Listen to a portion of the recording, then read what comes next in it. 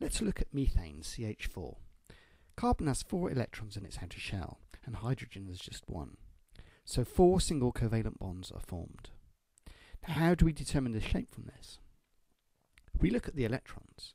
We have 4 pairs of bonding electrons. These electrons will repel each other equally, and so the bonds will space themselves out as far as possible.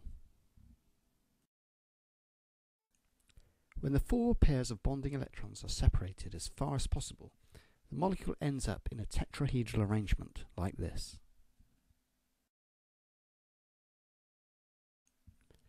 Drawing a tetrahedral molecule in 2D, we first draw the carbon and then 2 of the bonds to the hydrogen, which are in the plane of the screen.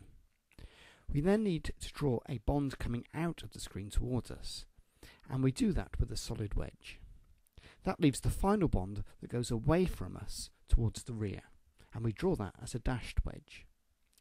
In methane, all the bond angles are 109.5 degrees. Now let's look at ammonia, NH3. Ammonia has 5 electrons in the outer shell and will form 3 covalent bonds with hydrogen as follows. The arrangement here is different to the previous example of methane in that there are 3 pairs of bonding electrons and a lone pair of non-bonding electrons. The non-bonding electrons do, however, influence the shape of the molecule, since these repel the bonding electrons. As a result, the bonding and non-bonding electrons arrange themselves like this.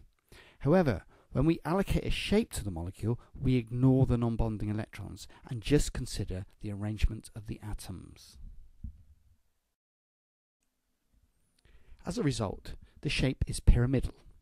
An important point is the non-bonding lone pair of electrons have a greater repulsion on the bonding electrons, and so the bond angles in ammonia are smaller than the bond angles in methane. The effect of the repulsion of the lone pair leads to a reduction in the bond angle by 2.5 degrees, and so the bond angle in ammonia is 107 degrees. Now let's look at water, H2O. Oxygen has 6 electrons in the outer shell and forms 2 single covalent bonds with hydrogen. This results in 2 bonding pairs of electrons and 2 lone pairs of electrons on the oxygen that need to distribute themselves to minimize the repulsion of the light charges. The bonding and non-bonding electron pairs arrange themselves like this. This results in an arrangement of atoms like this. The shape is nonlinear or bent.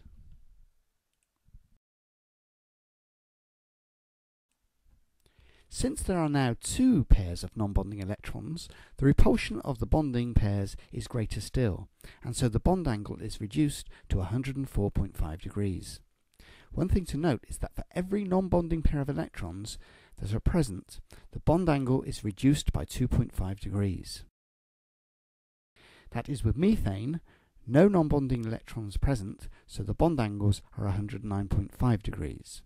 With ammonia, there is 1 pair of non-bonding electrons, so the bond angle is reduced by 2.5 degrees to 107 degrees. And with water, there are 2 pairs of non-bonding electrons, so the bond angle is reduced by 5 degrees to 104.5 degrees. Looking at hydrogen fluoride, a single covalent bond is formed, which results in an arrangement of electrons like this,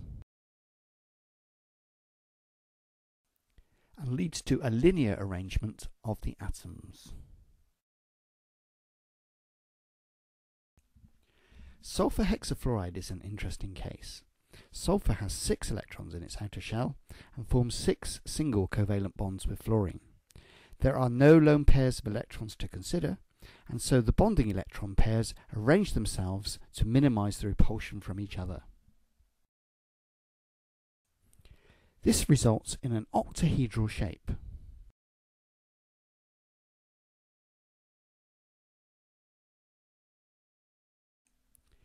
In terms of a 2D representation of this, we draw fluorine atoms above and below sulfur in the plane of the screen, and then 2 fluorine atoms coming out of the screen as solid wedges, and 2 fluorines going away from us as dashed wedges. The bond angles are 90 degrees throughout. The final example we'll look at is boron trifluoride, BF3. 3 bonding pairs of electrons result with no lone pairs. This leads to a trigonal planar arrangement of the atoms, similar to a 3-bladed propeller, with bond angles equal to 120 degrees. Note the spelling of trigonal planar. It is trigonal and not triagonal.